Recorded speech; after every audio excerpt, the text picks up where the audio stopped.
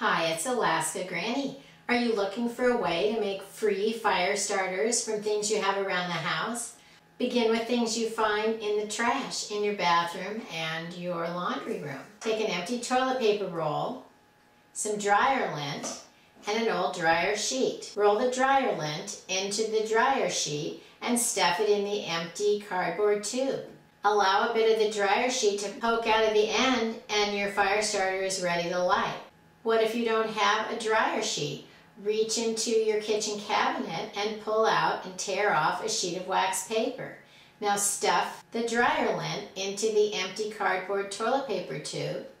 Now roll the tube up with the wax paper and simply twist the ends. Not only is wax paper a great fire starter by itself, but the wax helps keep it a little bit waterproof. The wax is going to repel water and help it light in a wet situation.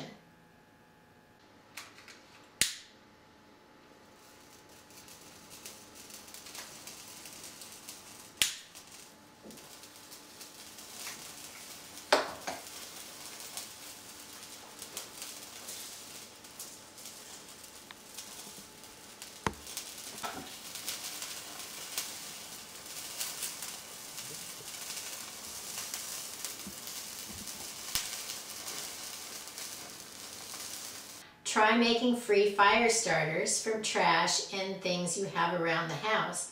Prepping doesn't have to be expensive. Use what you have to make what you need. Learn more at alaskagranny.com. Please subscribe to the Alaska Granny channel.